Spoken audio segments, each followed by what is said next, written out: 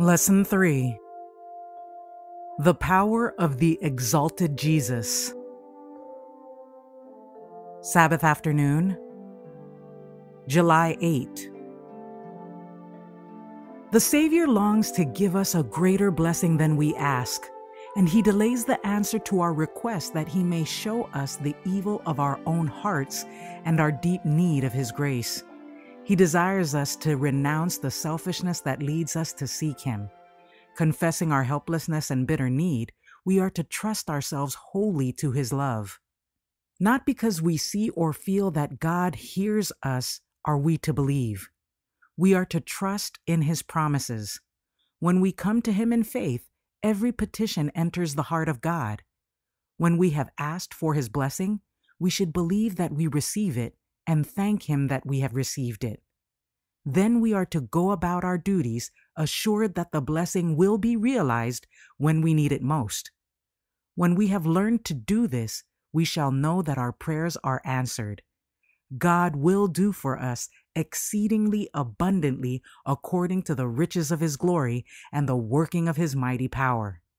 Ephesians chapter 3, verses 20 and 16, and chapter 1, verse 19. The Desire of Ages, page 200. All created beings live by the will and power of God. They are recipients of the life of the Son of God.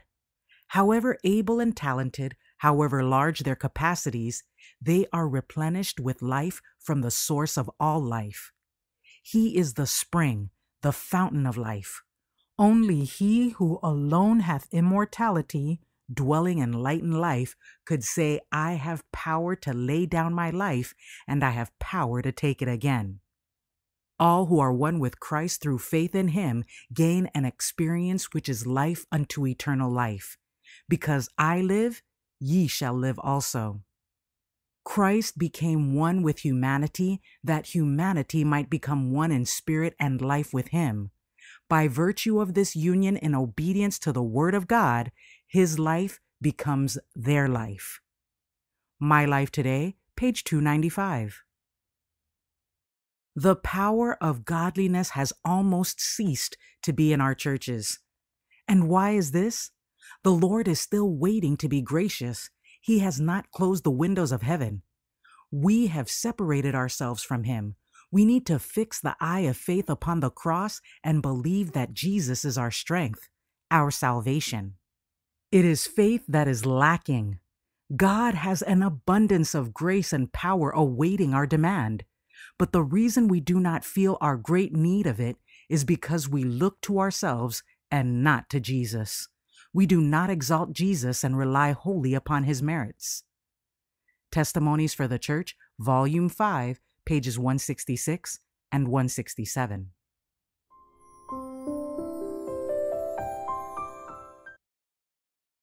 Sunday, July 9. Praying and Thanksgiving.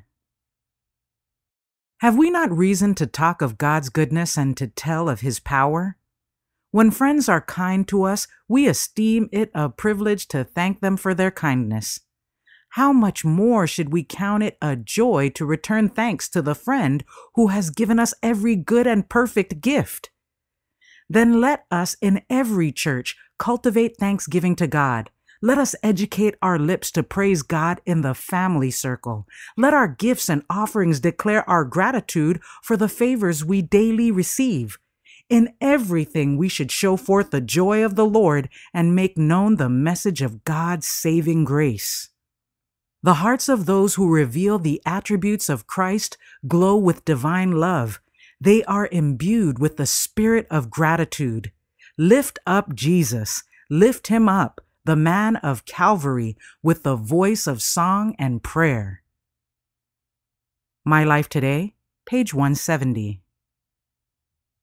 In the work of heart-keeping, we must be instant in prayer, unwearied in petitioning the throne of grace for assistance. Those who take the name of Christian should come to God in earnestness and humility, pleading for help. The Savior has told us to pray without ceasing. The Christian cannot always be in the position of prayer, but his thoughts and desires can always be upward. Our self-confidence would vanish did we talk less and pray more. The affection should center upon God. Contemplate His greatness, His mercy, and excellences. Let His goodness and love and perfection of character captivate your heart. Converse upon His divine charms and the heavenly mansions He is preparing for the faithful. He whose conversation is in heaven is the most profitable Christian to all around him. His words are useful and refreshing. They have a transforming power upon those who hear them and will melt and subdue the soul. Ellen G. White comments in the Seventh-day Adventist Bible Commentary, Volume 3, page 1157. To praise God in fullness and sincerity of heart is as much a duty as is prayer. We are to show to the world and to all the heavenly intelligences that we appreciate the wonderful love of God for fallen humanity and that we are expecting larger and yet larger blessings from His infinite fullness. Far more than we do, we need to speak of the precious chapters in our experience. After a special outpouring of the Holy Spirit, our joy in the Lord and our efficiency in His service would be greatly increased by recounting His goodness and His wonderful works in behalf of His children. These exercises drive back the power of Satan. They expel the spirit of murmuring and complaint, and the tempter loses ground. They cultivate those attributes of character which will fit the dwellers on earth for the heavenly mansions. Such a testimony will have an influence upon others. No more effective means can be employed for winning souls to Christ. Christ's Object Lessons, pages 299 and 300.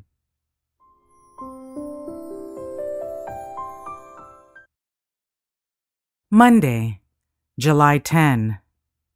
Experiencing insight from the Holy Spirit. Here are revealed the heights of attainment that we may reach through faith in the promises of our Heavenly Father when we fulfill His requirements. Through the merits of Christ, we have access to the throne of infinite power. He that spared not His own Son, but delivered Him up for us all, how shall He not with Him also freely give us all things? Romans chapter 8, verse 32.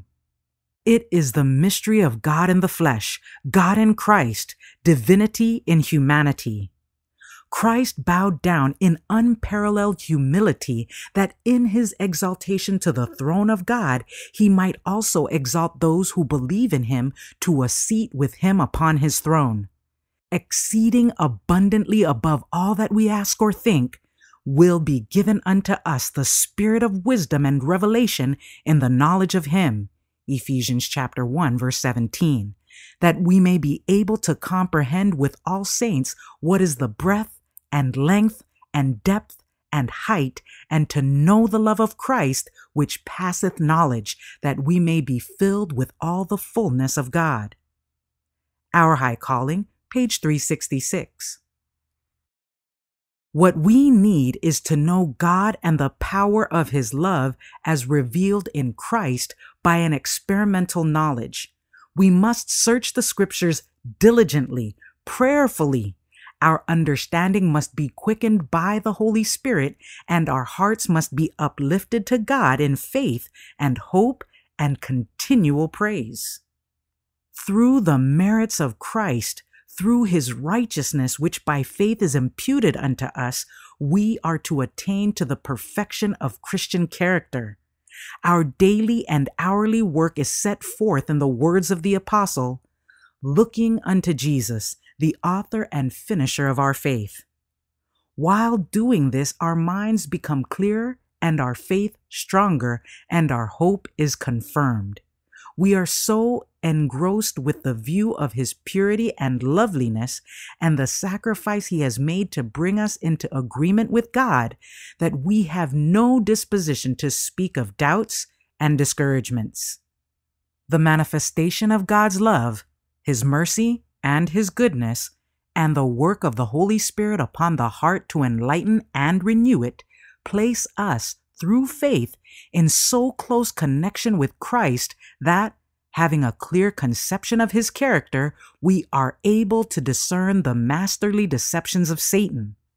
Looking unto Jesus and trusting in His merits, we appropriate the blessings of light, of peace, of joy in the Holy Ghost.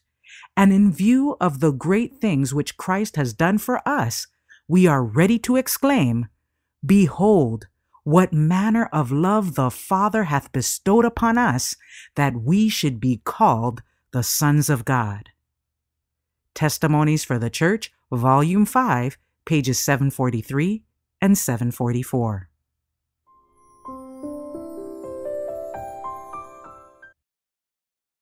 Tuesday, July 11. Participating in resurrection power. The Savior came forth from the grave by the life that was in Himself. Now was proved the truth of His words, "I lay down my life that I might take it again. I have power to lay it down, and I have power to take it again." Now was fulfilled the prophecy He had spoken to the priests and rulers, "Destroy this temple, and in 3 days I will raise it up." John chapter 10, verses 17 and 18, and chapter 2, verse 19. Over the rent sepulchre of Joseph, Christ had proclaimed in triumph, "I am the resurrection and the life." These words could be spoken only by the deity. All created beings live by the will and power of God. They are dependent recipients of the life of God. From the highest seraph to the humblest animate being, all are replenished from the source of life. Only he who is one with God could say, "I have power to lay down my life, and I have power to take it again." In His divinity, Christ possessed the power to break the bonds of death. The Desire of Ages, page 785. Go to Christ for relief. Cling to Him. Stay long enough to yield up your will to the will of God. Many are in too great a hurry to pray. With hurried steps, they pass through the shadow of Christ's loving presence, pausing perhaps for a few moments within the sacred precincts, but not waiting for counsel. They have no time to sit down, no time to remain with the divine teacher. With their burdens, they return to their work. Fix your thoughts upon the Savior. Go apart from the bustle of the world and sit down under Christ's shadow. This you must do if you receive the rich blessings He is waiting to bestow on you. Give your thoughts to high and holy things. Then, amidst the din of the daily toil and conflict, your spiritual strength will be renewed. This Day with God, page 154.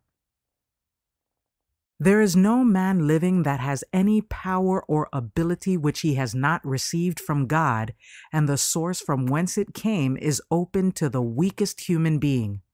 If he will draw near to God, the unfailing source of strength, he will realize that God fulfills His promise, "Ask, and it shall be given you. Seek, and ye shall find."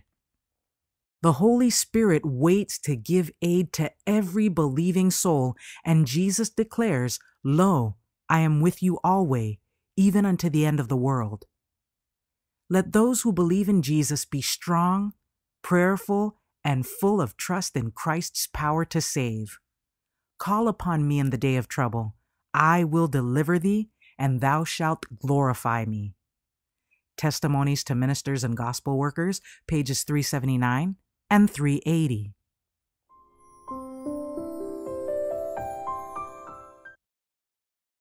Wednesday, July 12. Christ above all powers. The head of every man is Christ. God, who put all things under the Savior's feet, gave Him to be the head over all things to the church, which is His body, the fullness of Him that filleth all in all. 1 Corinthians chapter 11, verse 3, and Ephesians chapter 1, verses 22 and 23. The church is built upon Christ as its foundation. It is to obey Christ as its head. It is not to depend upon man, or be controlled by man.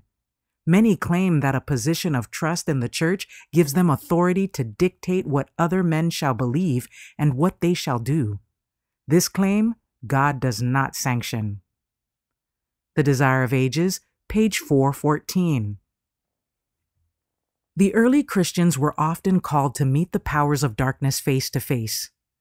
By sophistry and by persecution, the enemy endeavored to turn them from the true faith. At the present time, when the end of all things earthly is rapidly approaching, Satan is putting forth desperate efforts to ensnare the world. He is devising many plans to occupy minds and to divert attention from the truths essential to salvation. In every city, his agencies are busily organizing into parties those who are opposed to the law of God.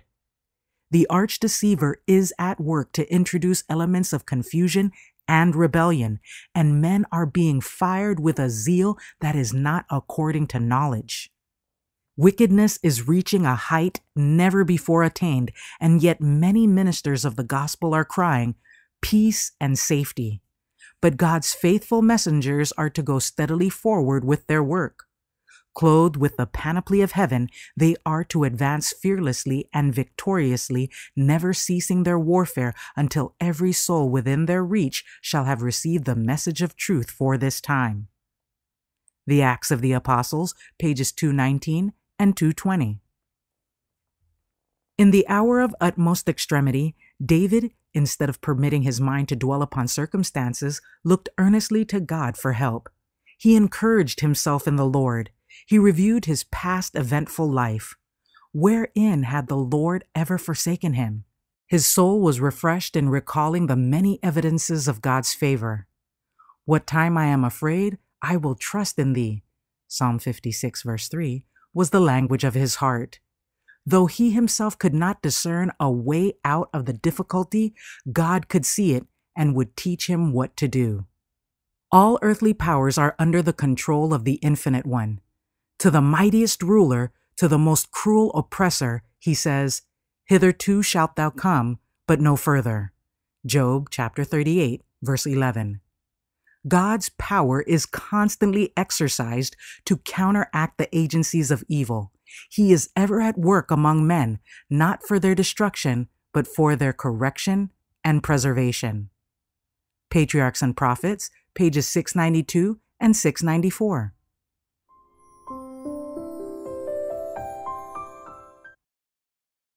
Thursday, July 13. Jesus, all things, and his church. We expect too little and we receive according to our faith. We are not to cling to our own ways, our own plans, our own ideas. We are to be transformed by the renewing of our minds, that we may prove what is that good and acceptable and perfect will of God. Besetting sins are to be conquered, and evil habits overcome. Wrong dispositions and feelings are to be rooted out, and holy tempers and emotions begotten in us by the Spirit of God. Then let us lay hold of this mighty power by living faith, praying and believing, trusting and working. Then God will do that which only God can do. Hand yourself over to Jesus to be molded and fashioned by him, that you may be made vessels unto honor. Your temptations, your ideas, your feelings must all be laid at the foot of the cross. Then the soul is ready to listen to words of divine instruction. Jesus will give you to drink of the water which flows from the river of God. Under the softening and subduing influence of his Spirit, your coldness and listlessness will disappear. Christ will be in you a well of water springing up into everlasting life. The Upward Look, page 218. The prayer of faith is the great strength of the Christian and will assuredly prevail against Satan. This is why he insinuates that we have no need of prayer. The name of Jesus, our advocate, he detests, and when we earnestly come to him for help, Satan's host is alarmed. It serves his purpose well if we neglect the exercise of prayer, for then his lying wonders are more readily received. That which he failed to accomplish in tempting Christ, he accomplishes by setting his deceitful temptations before man. Testimonies for the Church, Volume 1, page 296. Prayer is the breath of the soul. It is the secret of spiritual power.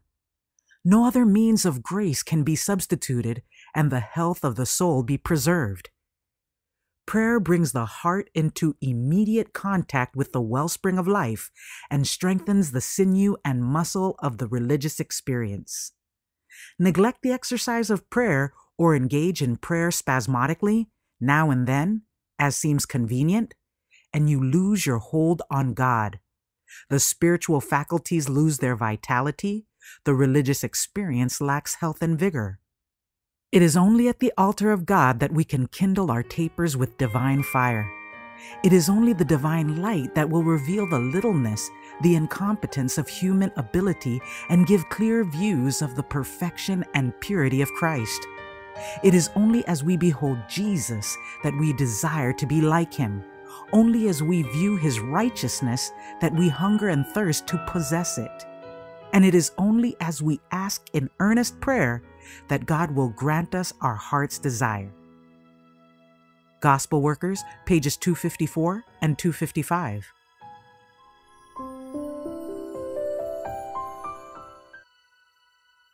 For further reading, My Life Today, Thanksgiving and Praise, page 171, and That I May Know Him, On the Threshold of Eternity, page 362.